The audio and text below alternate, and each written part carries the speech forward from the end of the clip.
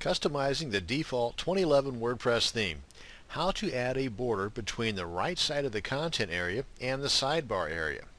Now this is what it looks like before. Let me scroll down a bit here. This is the right side of the content area and the sidebar area. This is the before picture. Let's take a look at the after picture. Now you can also be a little more fancy with this, but I'll get to that here in just a second. Let's quickly take a look at the code we're going to use to make that adjustment.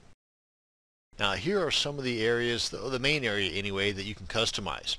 The size of the border, right now I've got it set at 3 pixels. If you want it less noticeable, you can go smaller. If you want it more noticeable, you can go bigger. And I've also got it set at dotted. You can go with solid, dashed, or dotted. Those are the 3 options that I'm aware of. There may be more, but those are the 3 biggies anyway. And you can also add a little extra flair if you'd want and make it colorful. Because right now there's no color, it's just black.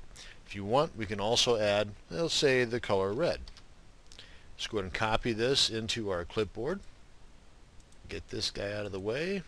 Let's open up our text editor, and I'm using Notepad++. And this is my style.css file in my child theme. Now, if you do not use a child theme, which I highly recommend that you do, but if you're not and like to live on the edge, then you can just add this same code to the bottom of your parent theme's style.css. Let's go ahead and paste that in there and save and open up my FTP client. Now yes, you can do all of this work inside the editor portion of your WordPress site, and I'll show you that here in just a second. But let's first go ahead and upload this and overwrite the existing style.css. Again, this is in my child theme here. And you would do the same thing if you're not using a child theme. You would just do this within your parent themes and overwrite your style.css in the main folder or the main directory of your parent theme. Let's get this out of the way. Get this out of the way. And let's refresh. Oh yeah, keep forgetting that's an image. Now let's refresh our page. And there you go. You can see it's red. Now you can also adjust the padding here if you like. Let me show you real quick what I'm talking about there. Let's head into the dashboard area and go to the appearance subpanel, go into editor. And this is where you can also add the code. Now I'm in my child theme style.css here. You can add the code here, and that would just save the step of having to edit the style.css on your computer and then uploading and overwriting that file in your directory using an FTP client. You can do it all right here. I just wanted to show you both methods.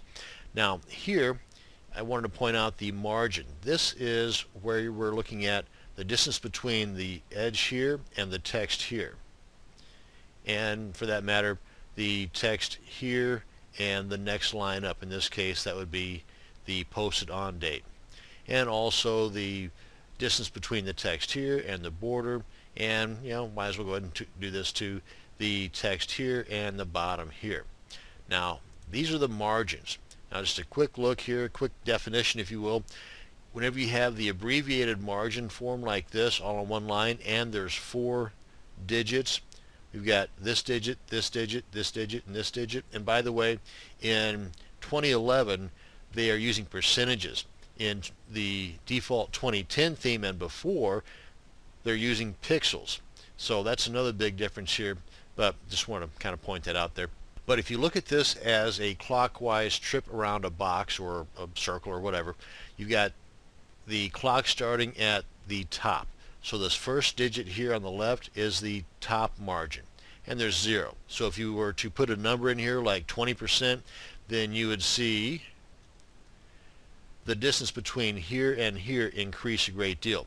And don't forget, where you add in one place, it's going to be taken away in other places, so you might kind of screw things up. So just let it be known, you want to look all around, try it in different browsers, the look of things whenever you make these certain adjustments. Otherwise just leave them alone and go with what I show you.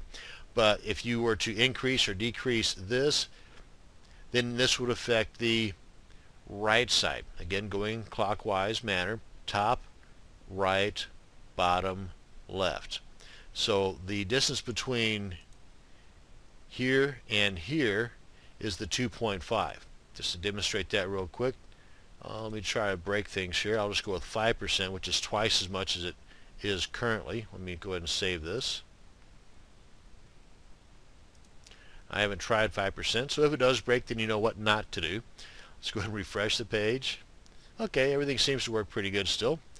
The world has not come to a crashing end yet, but again, that's one way in which you can adjust things if you find the need to do so. So this video has taught you a few things. One, how to read the margins and how to add a border between the right side of the content and the sidebar.